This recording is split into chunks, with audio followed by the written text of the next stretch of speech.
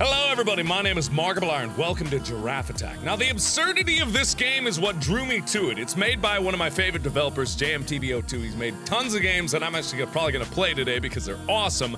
But this game is just entirely ridiculous, and you'll see why. The first creature to ever be launched into space is oh, never mind. Giraffe chosen as first to go for space launch, which, you know, seems probably normal to any near mortal, but not to the Russians. Like, the Russians must take this very, very seriously, as they launch the giraffe into space by its neck, and then it's just like, oh man, I actually didn't see that. I skipped through that before I loaded up the game. I was playing this, and I thought it was ridiculous because, for one, well, for two, they're bombing this giraffe for some reason because the other countries don't want the USSR to be first to launch their giraffe into space. But I thought it was absurd because it looked like the neck was just stretching infinitely, and I didn't realize that was actually what was happening there. I'm sorry.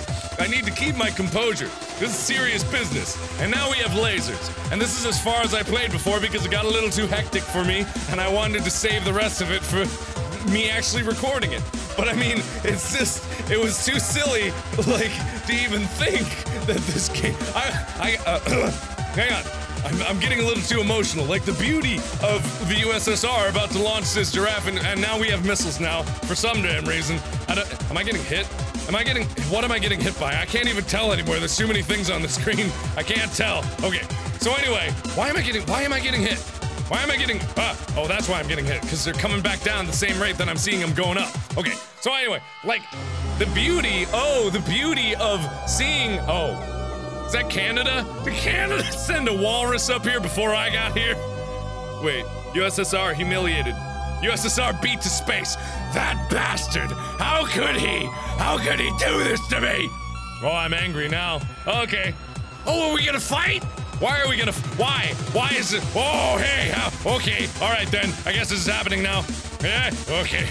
The Omega Walrus. I don't even have a chance here, cause I'm like, I gotta make my home country proud. You know, I gotta do this for Mother Russia and all my Russian fans. Oh God, okay, all right, well, okay, all right, whoa, I can't see. Okay, gotta make my country proud. Oh my God, oh my God, oh my God, I can't see a damn thing. Holy hell on a handbasket. I don't even understand anything that's happening, but I'm gonna do this. Oh God, oh God, oh God. Oh my God. I gotta, whoa! Oh! Wow! I did it! Oh! Okay! Well, that's it then. Jesus. That was like, I mean, my God. I'm at a loss for words. It's just, I can't even fathom, like, the ridiculousness. That's the great thing about JMTBO2 is his concepts are just entirely ridiculous. And I mean, there's this other game called Hedgehog Launch that's really fun too, but I haven't played this one, and my God, that was absurd.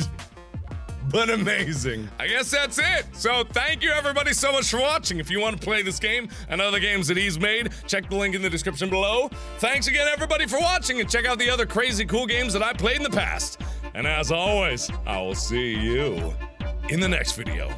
Bye-bye! I can't